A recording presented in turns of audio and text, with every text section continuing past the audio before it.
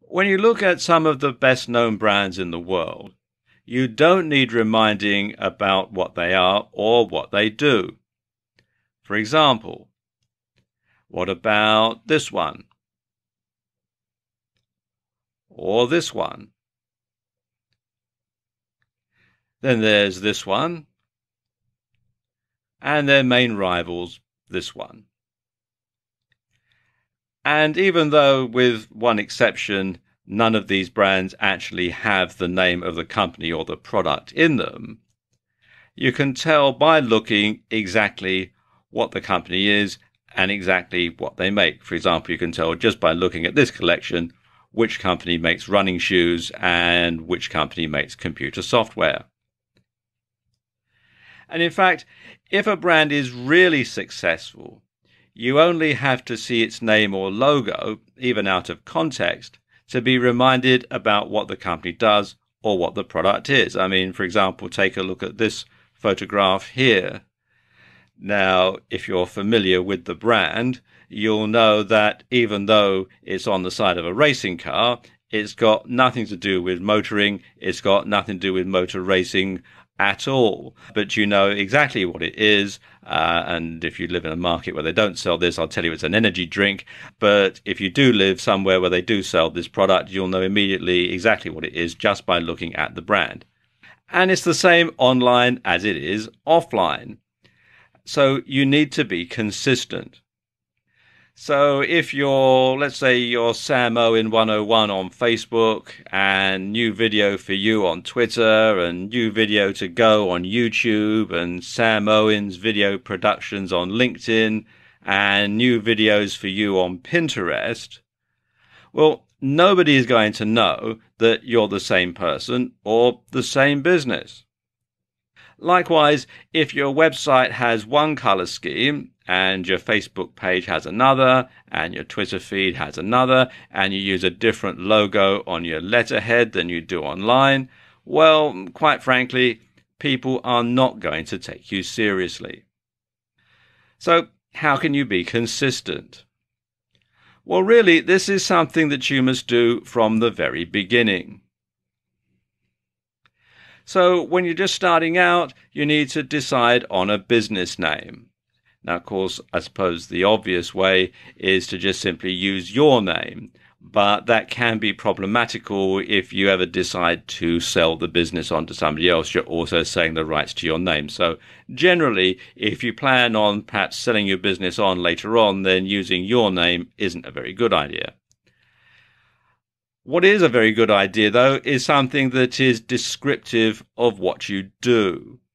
So if you make a particular product or you sell a particular service, then including that in your business name is a good idea. And likewise, you can also include keywords as part of your business name that will make it easy for search engines to find you, and it will sort of stick in people's minds that you are or your company is or does this particular thing, and it's a keyword that sort of lodges in their brain. Regardless, you should have something that's easy to remember, something that's not too convoluted, something that easily trips off the tongue, something that people can sort of lodge somewhere in their brain, and when they need your product, they need your service, they can simply think, yes, we can have so-and-so.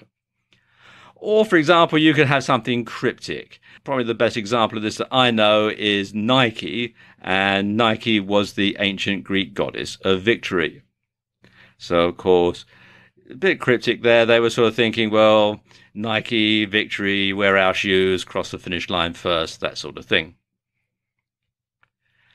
Something else that you really do need to do is to make sure that nobody else is using it. If you go to a whole lot of trouble of setting yourself up with a business name and then you find that actually somebody else is using it, you're going to have to start all over again. You also want to make sure that it's not deliberately confused with another, more established business. And I'll give you a real-life example here. Here in the UK, there is a chain of pharmacies and drugstores called Boots, Boots the Chemist. And they are a regular presence on just about every high street and shopping mall in the country. Now, I know of this guy whose name was Booth, and he started a chemist shop. He was a pharmacist by profession, and he started a chemist shop, and he called it Booths the Chemist. Well, Boots the Chemist weren't very happy about this, and I'm told that they got him to change the name of his shop so that it couldn't be confused with theirs. So you do have to be very careful when choosing your business name that you can't purposely confuse it with another company. Something else that you should do is to have the same color scheme. So you want to have the same color scheme on all of your social media sites. You want to have the same color scheme on your website, and also offline. If you run a bricks and mortar business, you want to make sure that your letterhead, that your signage, if you have a van, you want to make sure that it has the same colors as the rest of your business, so that you've got, a completely seamless association in the customer's mind between those colors and you. You also want to have the same logo, and this is very important because, like I was saying earlier in the video, people will associate the logo with you. So you need to make sure that it is the same across all social media sites. And it's a good idea to get it professionally designed.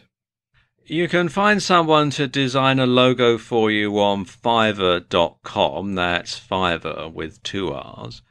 And this is a site where people will do all sorts of stuff for $5 or for multiples of $5.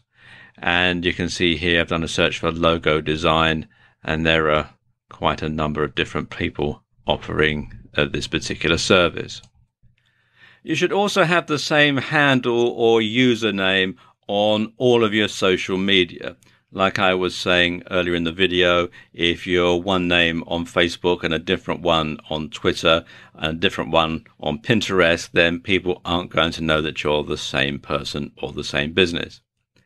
So it's a good idea to go through and register an account on all the different types of media, all the different social media platforms, even the ones that you don't plan on using. Primarily because this will stop other people from hijacking your name and trading off your goodwill. Likewise, you should register all the extensions of your domain name. So you want to have your domain name .com, .net, .co, .tv, .co.uk, .com.au, etc., etc. So finally, you want to get things set up so that whenever somebody sees your logo, hears your business name, or sees your handle, they'll automatically think of you. And then you know that they've become true fans.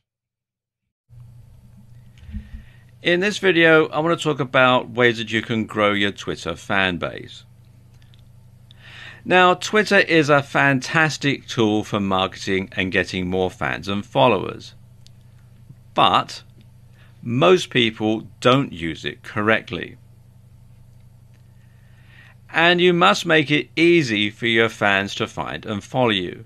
And this means having the same branding as on other sites. Now, for example, let's say you run a site in the fitness niche called Ultimate Fitness Supplies, and you supply home gym equipment, say. Well, you would want to call your business obviously Ultimate Fitness Supplies. You would have your website ultimatefitnesssupplies.com. On Facebook, you'd be facebook.com/Ultimate Fitness Supplies. On Twitter, you'd be at Ultimate Fitness Supplies, and so on. And you keep that up all the way across. Something else that you should do on Twitter, and it's very simple, but surprisingly people don't, is to simply ask people to follow you. And if you place a Twitter button on your website and ask people to follow you, well, that's usually enough. But if you find people still aren't signing up, it could be because of one or two things. First of all, either no one knows that it's there, so you'll need to make your sign up button a bit more prominent, or you're not providing enough incentive for people to want to sign up, and this can be a big problem. So instead of just leaving it to chance, why not say in the occasional blog post something like, to stay up to date with all our latest content and special offers, please follow us on Twitter. Or for exclusive special offers, follow us on Twitter. And then occasionally perhaps you might tweet a coupon code number to your Twitter fans that they can use to get a discount when they come to check out, if you have a shopping cart site, that sort of thing. So it gives people a really good incentive to follow you on Twitter because there's something in it for them, as well as being able to receive all your latest tweets. Now, something like this might just be enough to draw attention to your Twitter feed and get people interested. And this works even better in video, so if you occasionally vlog, be sure to ask people to sign up at the end of each video, and you can perhaps have a graphic that says, follow us on Twitter, and then your Twitter tag, etc. And once you have a decent number of followers, then you can use the option to have this number displayed. And this can be really powerful because people love to follow the herd. And you can create a follow button quite easily on this site, which is publish.twitter.com, and just simply enter your Twitter URL in here and follow the on-screen instructions. But of course, the best way to get people to follow you on Twitter is to simply deliver quality content that people want to read. But unfortunately, so many people get this one totally wrong. So let's look at these particular tweets. And let's say again that you're in the fitness niche. Something like this, do you want to get in shape faster? Try our hashtag chin up, hashtag bar, hashtag fitness, hashtag hypertrophy. Running in a marathon? Make sure your hashtag training, hashtag shoes are up to the task. We're offering a 10% discount to new clients for this month only. Sign up now at, and you've got the bit.ly URL there, hashtag deals. Our dumbbells come in a range of weights and sizes, hashtag dumbbells, hashtag weightlifting. You get the point. So what's wrong with this exactly? Well, it will be quicker to ask what's right with it. I mean, think about it. Would you follow that kind of a Twitter account? What would be the point? If you were an existing customer or fan, seeing adverts for something you were already using wouldn't offer much value. And if you weren't an existing customer, you'd probably be frustrated and annoyed by all the constant nagging. So the question you need to ask yourself is, what would your customers want to read? So put yourself in your customer's shoes, and seeing as we're on a fitness theme here, put yourself in their running shoes. What would they like to know about? Well, as you're in the fitness niche, you could provide fitness tips or workout advice, diet ideas, etc. If you run a blog on martial arts, then discuss moves and your favorite martial arts film. Think of each tweet as a mini product and try to ensure that the reader benefits from it in some way. Now, whether that's by being entertained or by learning something, it doesn't really make a lot of difference. Also, for business niches, industry news can also prove very popular. Another approach to take is a little less on the nose. Instead of directly discussing your niche, your industry or your service, you can talk about the lifestyle of people involved with your topic instead.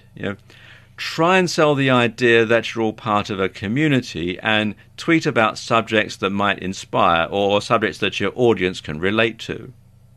And you don't have to come up with original material every time either. You can retweet tweets from other leading players in your niche.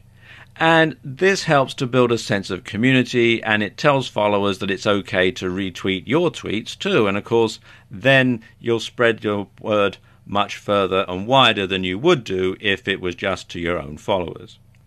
So there you go, just a few ways that you can grow your Twitter fan base.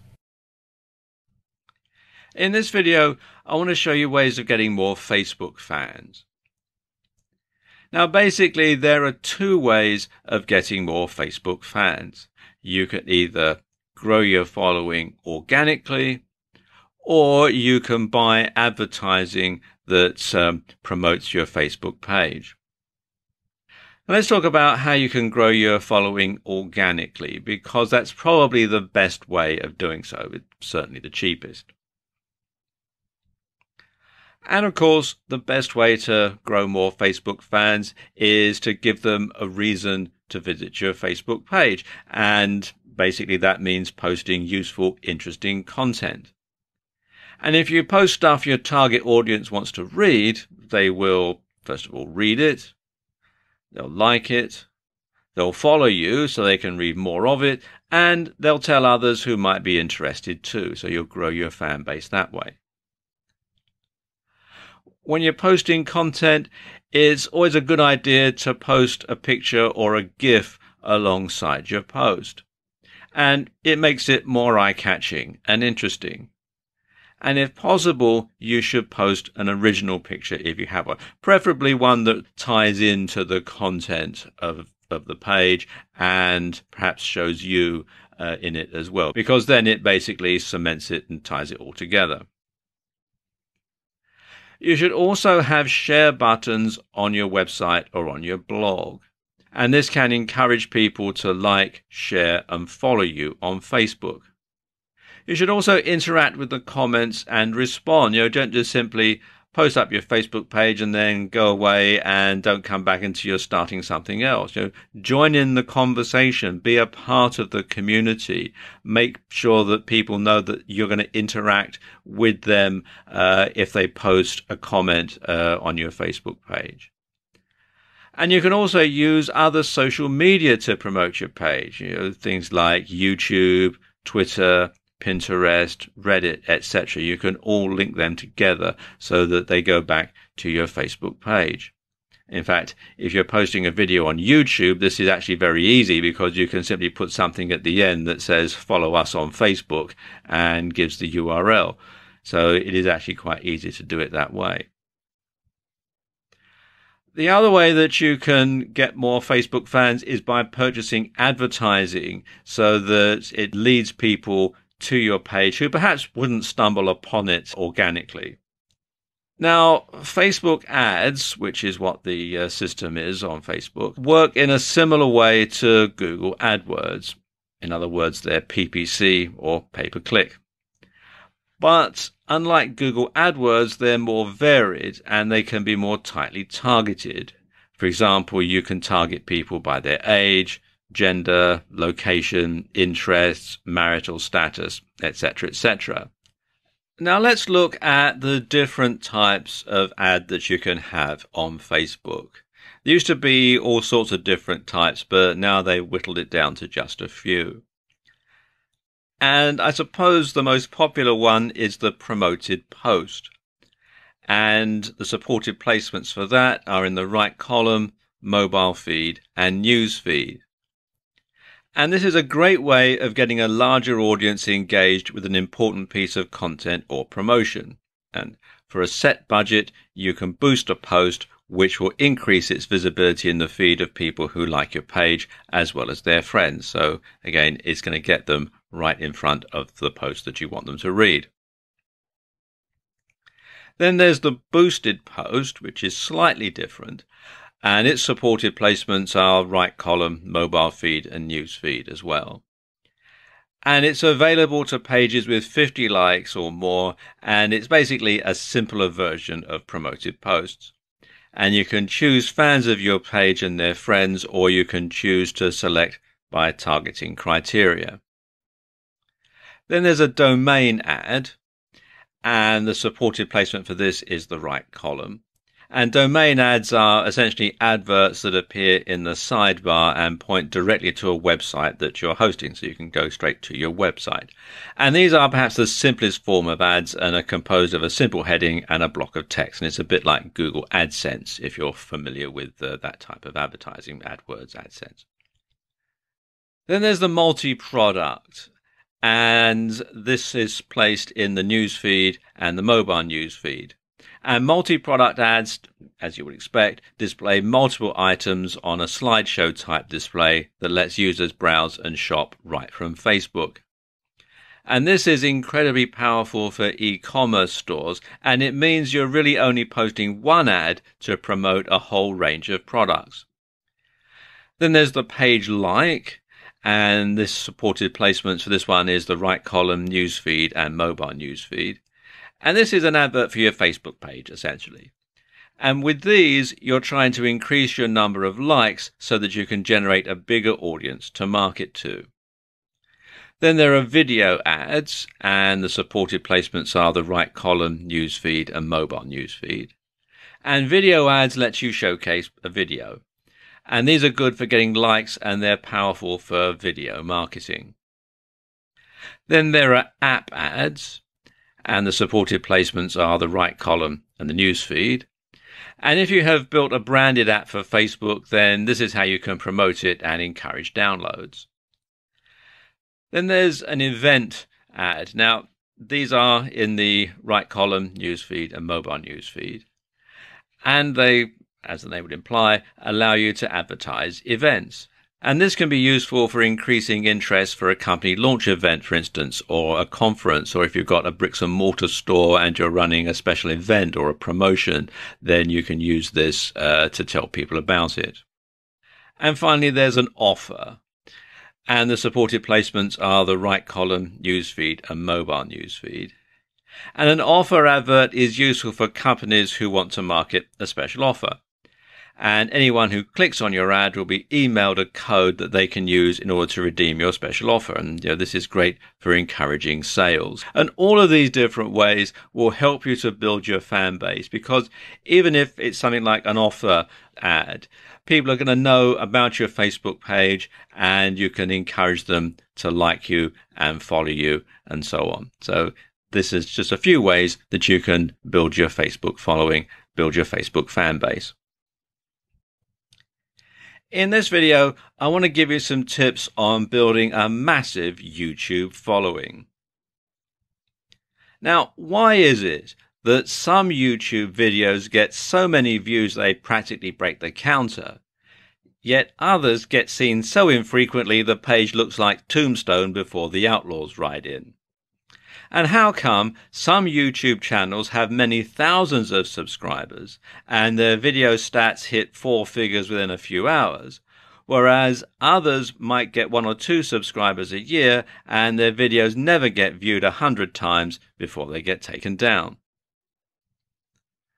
Well, there are a number of different answers to that question. And while you might not have as many views and subscribers as Gangnam Style, you can certainly build a solid following and get a decent number of views for your videos. The main determining factor for how popular your videos are going to be comes down to your niche, and some niches are more popular than others. In general internet marketing, the biggest niches are fitness, dating, self-help, and making money. But some of the most popular subjects for YouTube videos outside of those big internet marketing niches are gaming, makeup tutorials, grooming and style, travel, technology, fails, cats, DIY, comedy, and lifestyle vlogs. So you need to pick a niche that's going to be popular, but often the most popular niches are the most competitive and oversaturated. So if you do a series of videos on how to do the perfect workout routine, you're going to be up against some fairly big names who already have a massive following, and you'll find it very hard to compete. So what should you do?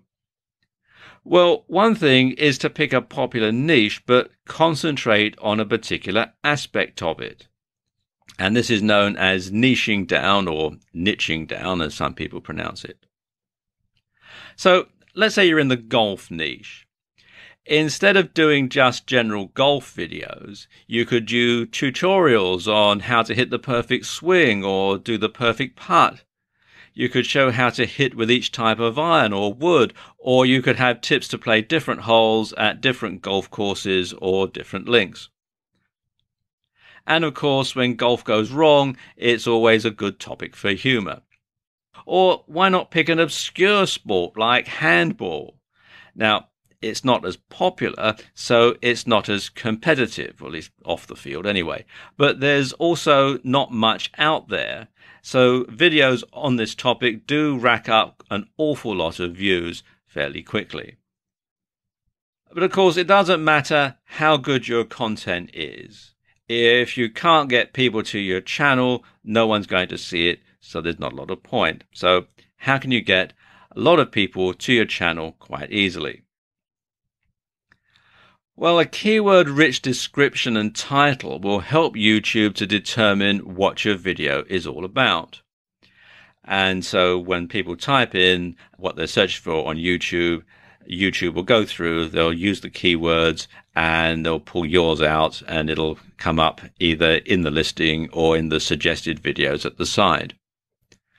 Something else you can do is, if your video is scripted, be sure to include plenty of keywords and then upload the script to YouTube so that it can be used for subtitles and closed captions.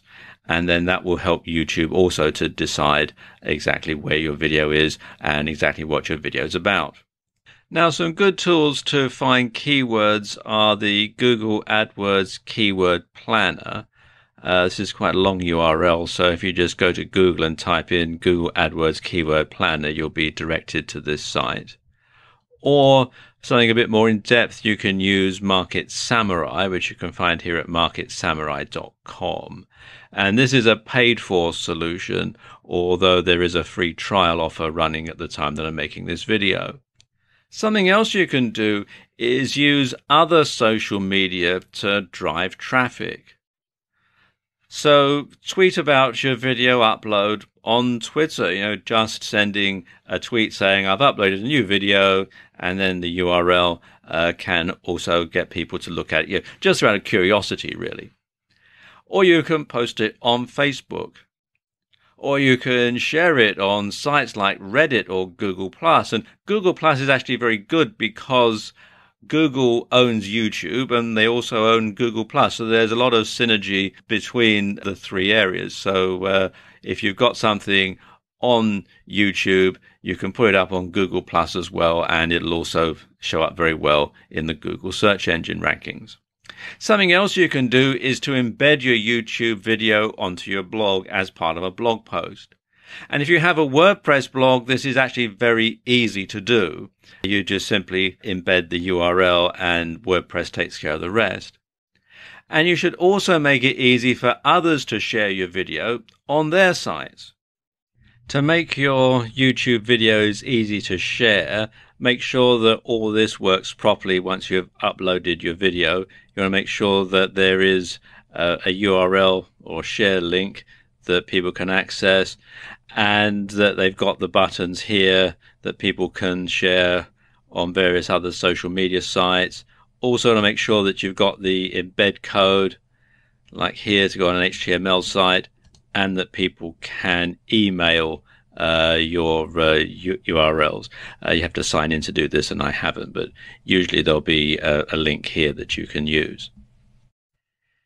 Instagram and Pinterest are often overlooked by marketers, which is a big mistake because you can actually generate a lot of traffic and sales from these particular two types of social media.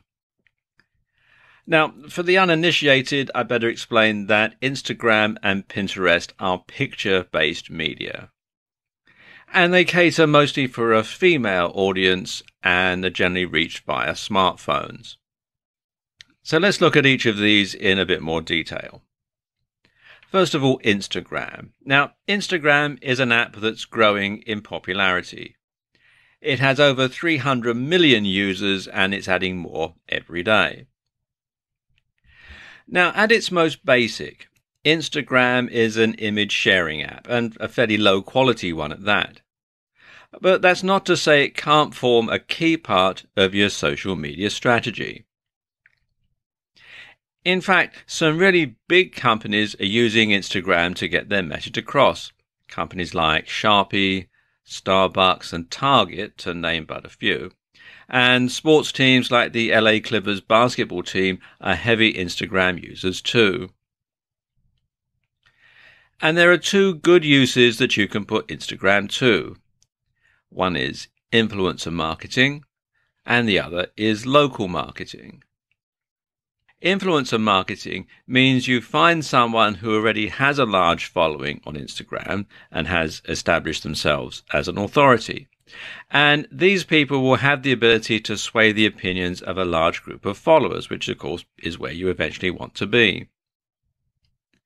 So instead of spending months or years trying to reach this point, why not piggyback on the success of someone who's already got there?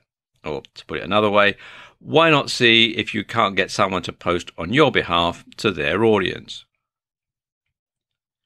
Of course, there needs to be something in it for them, and this could mean that you pay them, you promote them on another social media in exchange for them promoting you, something like an ad swap, but on social media rather than email. Or you could just try targeting influential members of the public and hope that they'll like your brand enough to do it for free, although that doesn't happen very often, if I'm honest. Likewise, when you've built up a large Instagram following, you can offer to post for other people in your niche in return for them posting for you in another media, so you can spread your net a bit wider.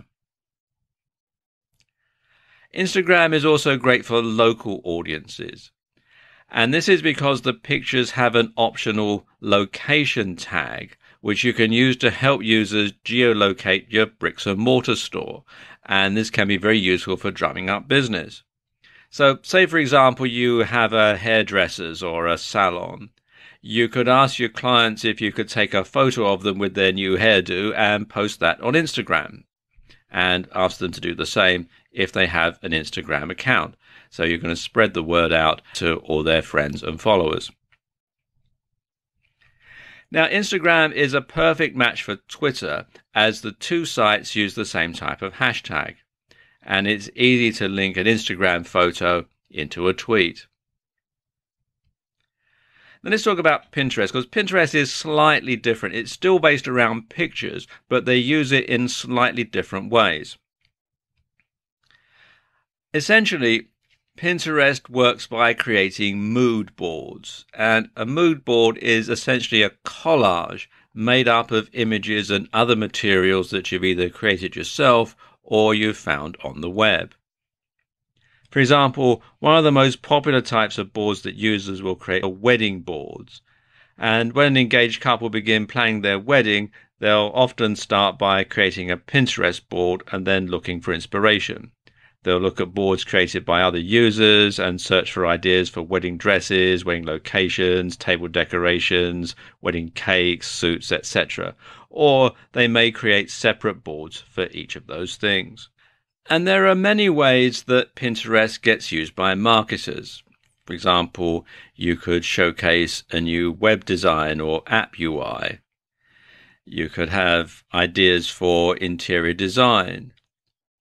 You can put together inspirational images to get people to keep fit if you're in the fitness niche. You could have things like moves or goal physiques, etc. You can keep customers updated with your brand in a more visual way. You could perhaps, if you have a clothing site, you could have fashion and outfit ideas. If you're a tattoo artist, you could showcase tattoo ideas and much more. Now, beyond the basic features, there are also some more advanced options and tools on Pinterest that are going to be especially useful for marketers. And one of them is rich pins.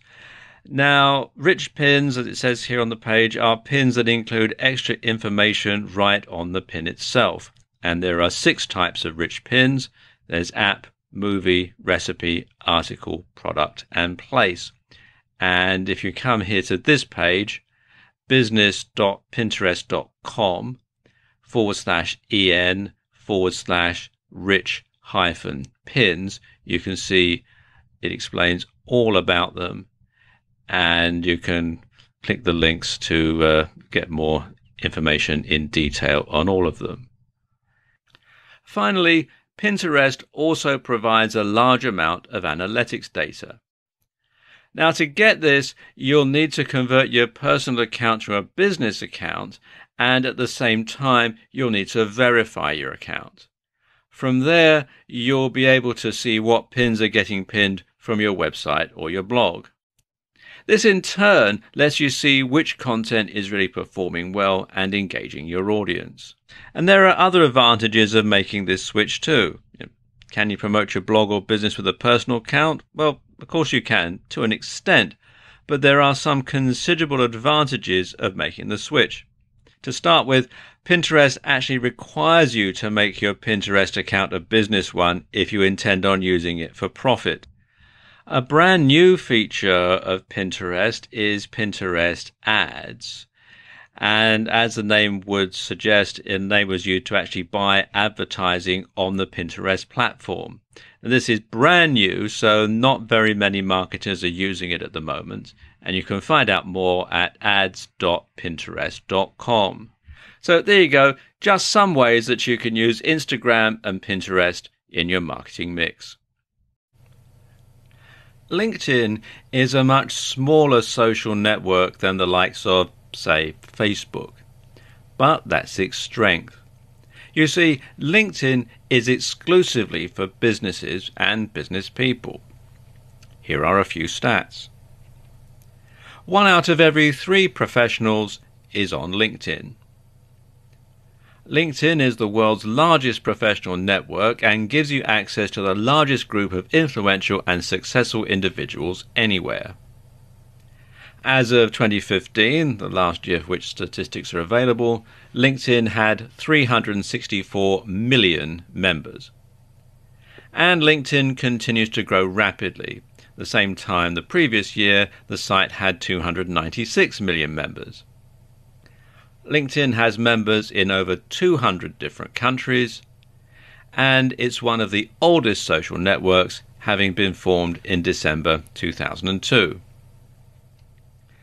So even if you're not in a business niche per se, it still makes sense to be on LinkedIn.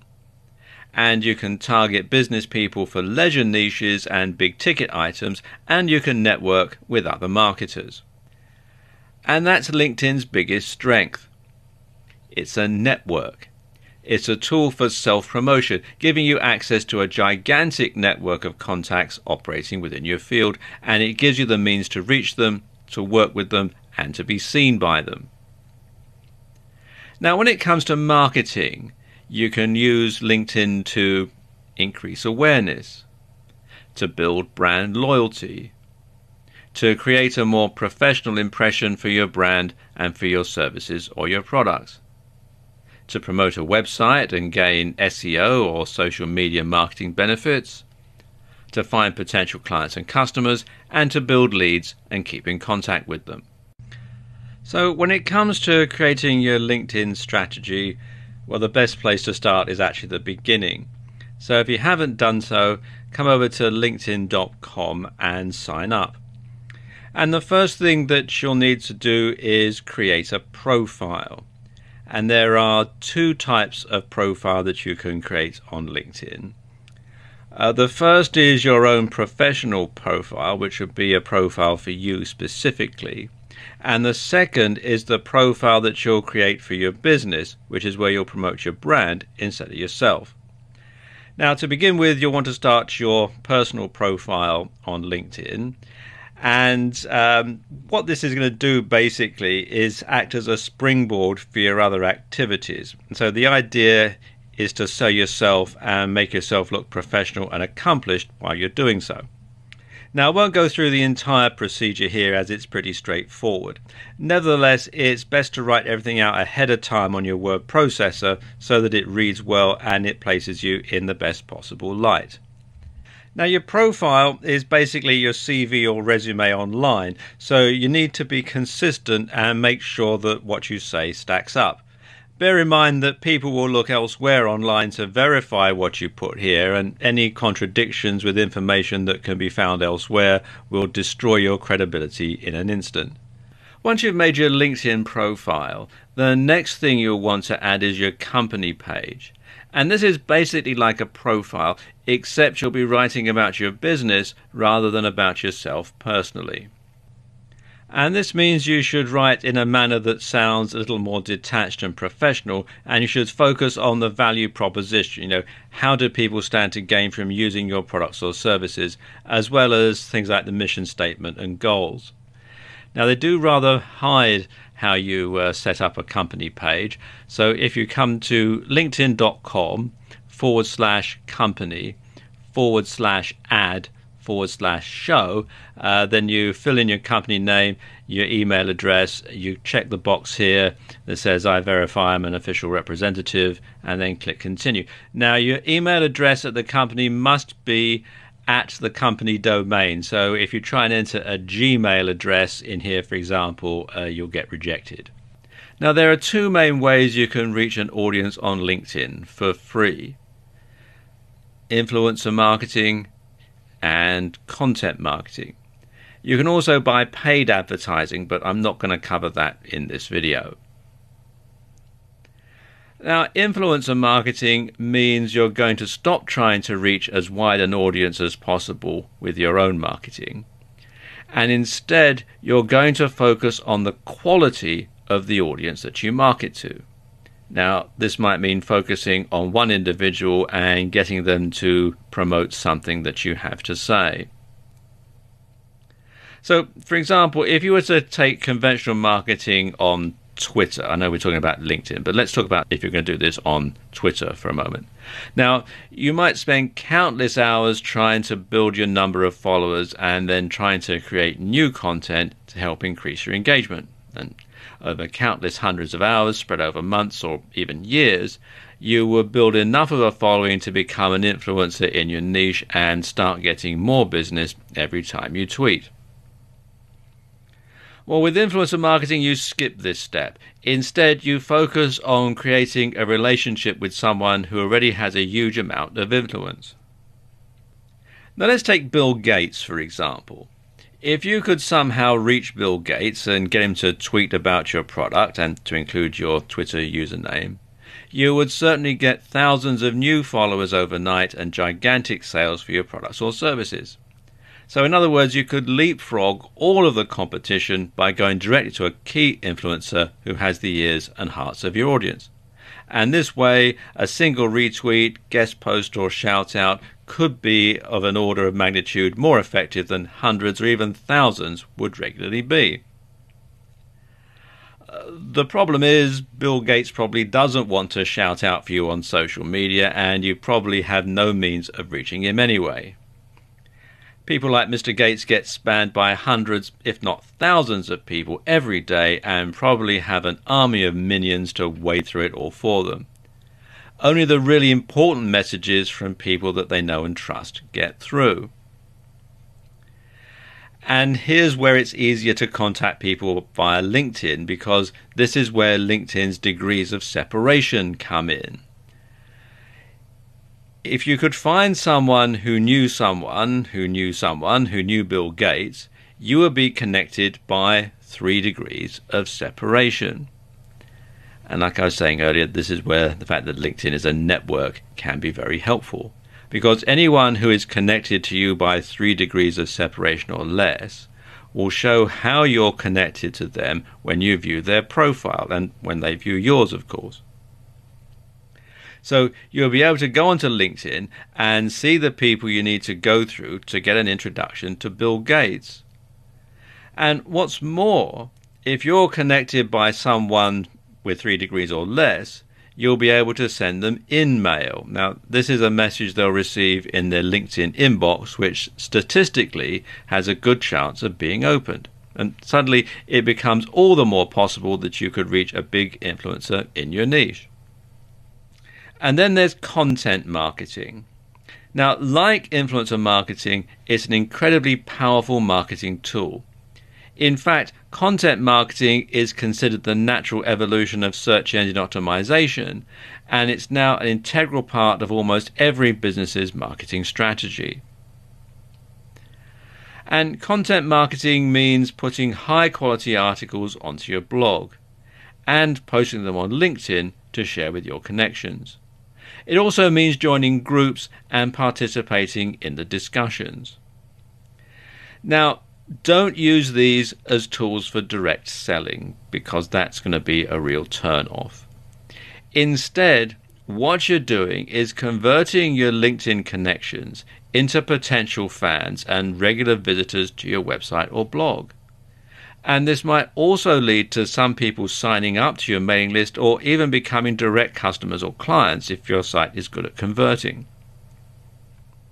At the same time, if you keep posting great quality content to your LinkedIn network, you'll find that they start to think of you as someone who knows what he or she is talking about with regards to that subject or niche. And this is the other huge benefit of content marketing. It allows you to demonstrate your knowledge and to give your visitors a free taste. And eventually, they should come to consider you as a leading authority in your field. And as such, they might seek out your opinion when looking for products, services, and other ways to spend money. And it's at this point you become an influencer yourself and give yourself a platform through which to launch joint ventures, launch partnerships, or other business ventures. And it's all down to participating on LinkedIn. LinkedIn has its own advertising platform that enables you to directly advertise to other members of LinkedIn.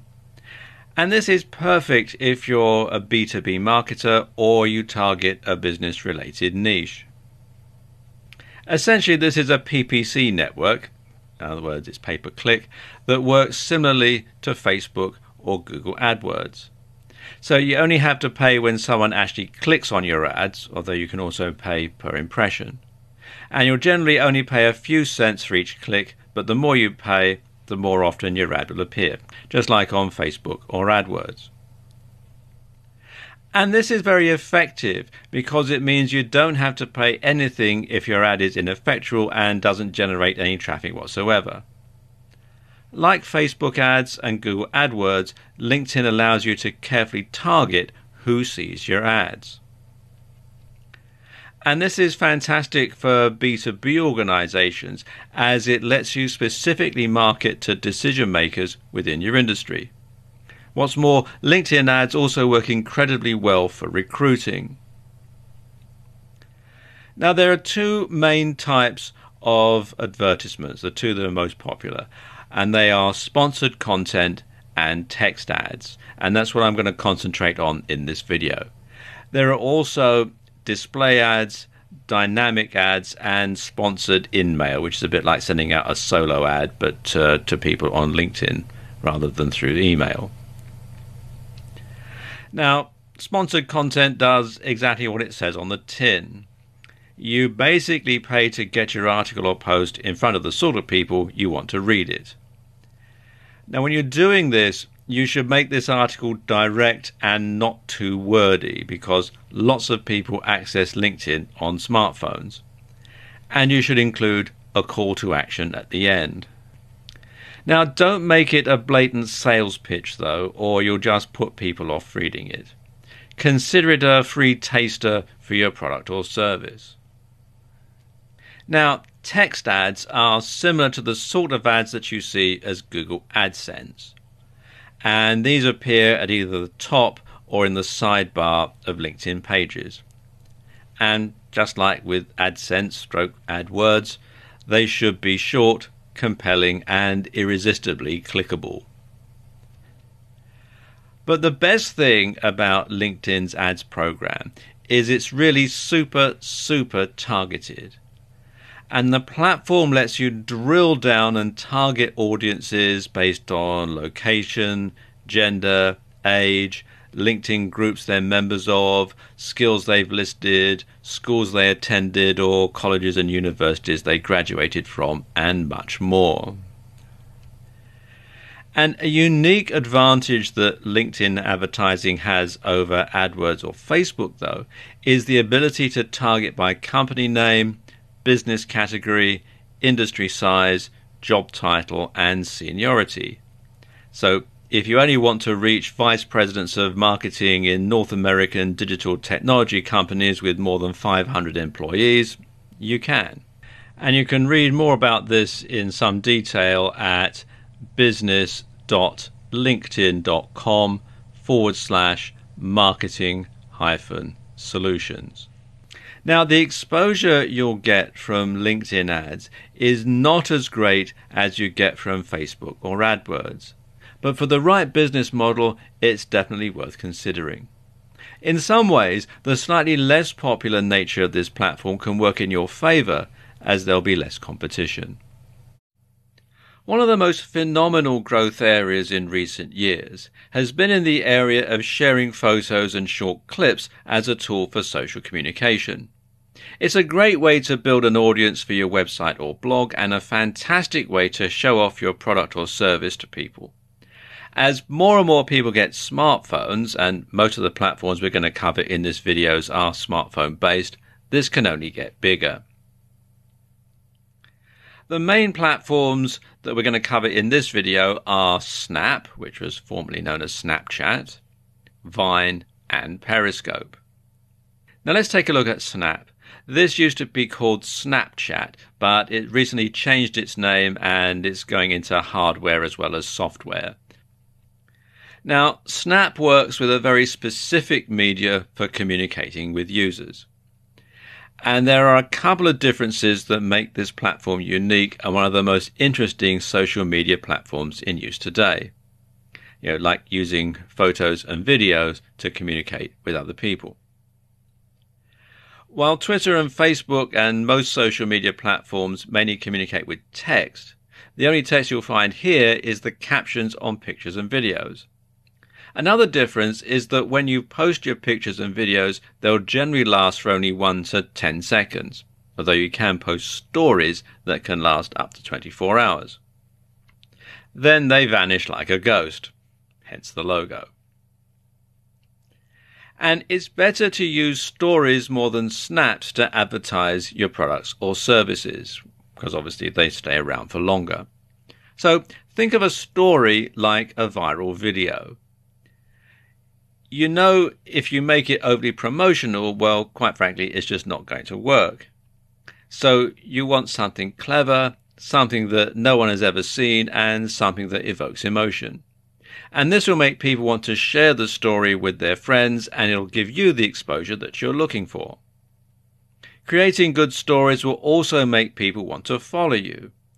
So every time you create a story, keep in mind that you're both trying to get people to follow you and you're trying to get your product or service out there. If you want to get a good idea as to how stories work and which ones are most popular, check out some of the Snapchat stories, and they still use the old name at the moment, on BuzzFeed.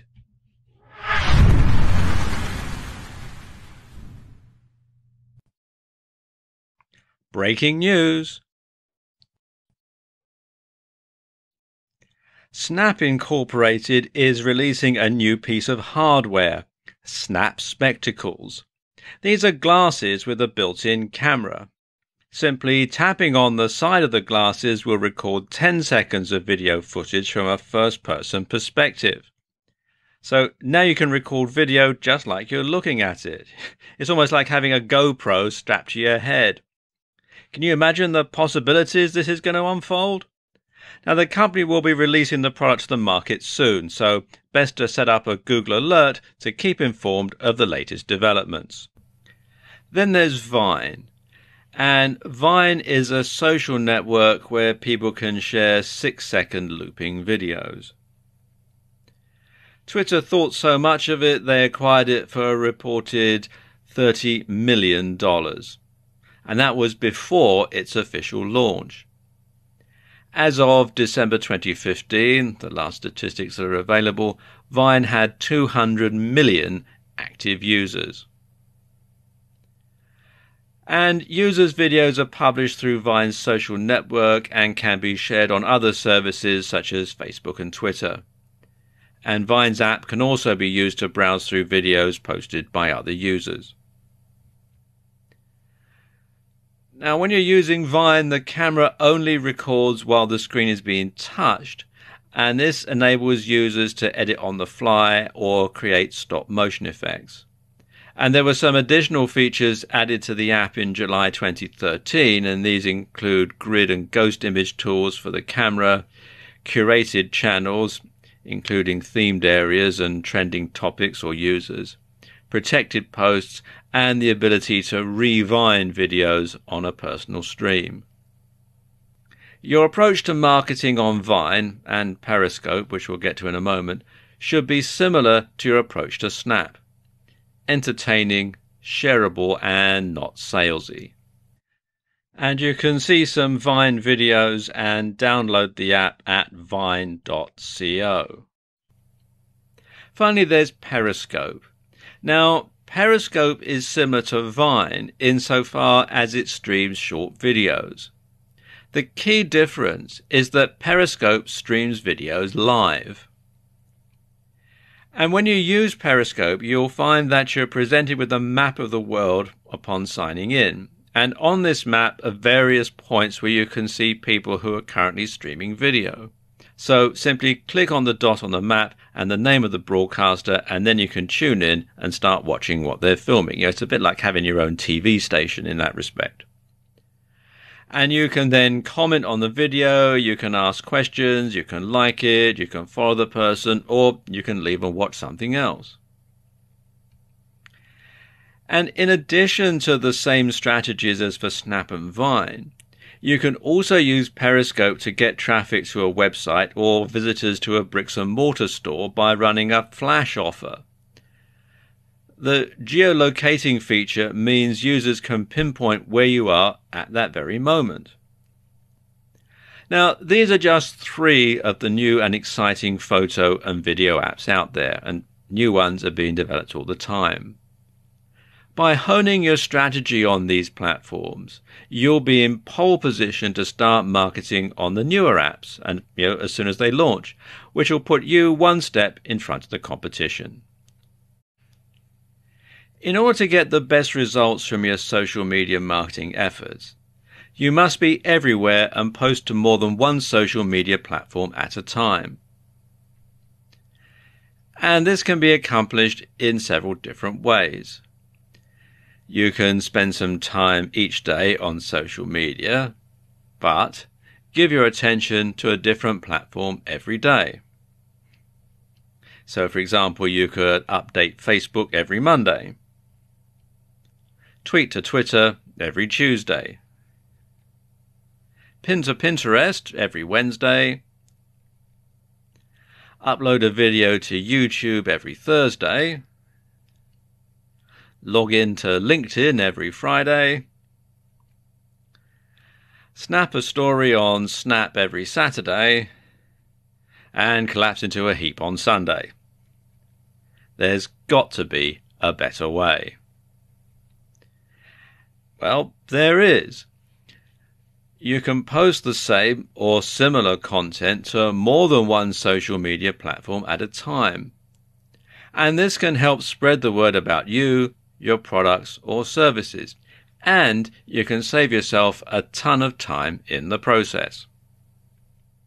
For example, you could download videos from Vine or Periscope, edit them together, and then upload the result to YouTube. Not only will you be able to get more subscribers and views to your YouTube channel, but you'll also be able to reach an audience that doesn't own a smartphone, and therefore wouldn't have seen them on those other platforms. Downloading these videos is easier than you think.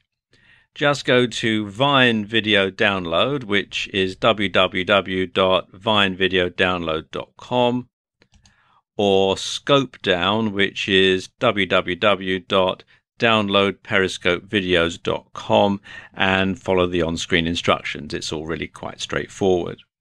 When you post an article on your blog, rewrite it slightly and upload it to your Facebook page and to LinkedIn.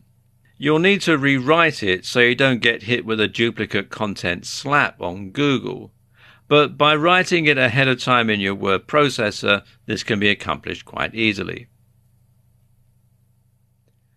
Twitter and Instagram have similar hashtags, so when you post a new picture to Instagram, tweet about it on Twitter. You can also pin the picture onto your Pinterest board. 3 social media sites covered in just a few minutes. You can also post your latest tweets on Facebook, or use them as a comment in a LinkedIn group, although of course you must make sure that it is relevant. By doing it this way, you can save time and effort and spread the word about you, your products or services much wider and much quicker. Your blog should be the hub of your social media strategy. I'll explain why in this video. There are a number of reasons why you should do this.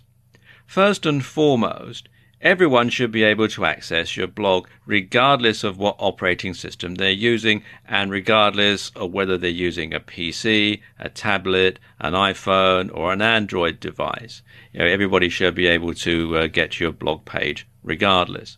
So once you've got people to your blog, you can then point them in the direction of your various social media platforms. And if you have a WordPress blog, this is particularly easy as there are a number of plugins you can get to integrate social media. First and foremost, though, you should host your own blog on your own domain and on your own web server account. And this gives you more control than hosting on WordPress.com. So let's talk about integrating Twitter and your blog. Now, there are two ways that you can sync your Twitter account and your blog. You can incorporate a feed of your latest Twitter tweets into your blog sidebar, or you can automatically let Twitter followers know that you've updated your blog with a new post. For the former, you can use the Twitter Feeds plugin. Now, each time you post a tweet, it will automatically be displayed on your blog, which has the added bonus that your blog content will change slightly and Google will treat it as new content and update its rankings in the SERPs accordingly. For the latter, you can use the WP to Twitter plugin, which will send a tweet to your followers to let them know that you've just made a new blog post. And both of these plugins can be installed from within the WordPress dashboard, and they're both free. And the same goes for Facebook. With the Facebook Auto Publish plugin, you can publish posts automatically from your blog to Facebook. You can publish your post to Facebook as a simple text message, a text message with an image, or as an attached link to your blog. And the plugin supports filtering posts based on custom post types as well as categories. And again, this can be installed from within the WordPress dashboard. Embedding a YouTube video into your blog is easy. To embed a YouTube video into your WordPress blog is very easy. All you do is copy and paste the URL into your blog post and WordPress will work out the embed code for you. So you don't need to do any coding or anything like that. Just copy and paste the URL and the WordPress software will take care of the rest. And don't forget, you can simply insert pictures that you've uploaded to Instagram or Pinterest into WordPress very easily. So why not do that as a separate post and then share it on other social media? Finally, you should make it easy for visitors to your blog to share your content as widely as possible. And the easiest way to do this is with the Shareaholic plugin. And the Shareaholic plugin basically puts a bar at the bottom of every page and every post on your WordPress blog, although you can set it up so that some things like, for example, your shopping cart, if you have a shopping cart site, don't get shared.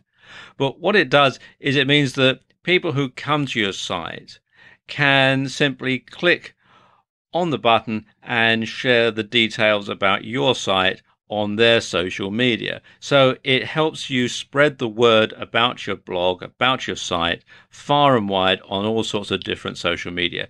And you can set it up to decide what social media you want your content shared on, and as I was saying, what pages you want to have shared. So it's fully customizable and you can install it from within the WordPress dashboard. So there you go, a few ways that you can make your blog the hub of your social media activities and spread your message far and wide.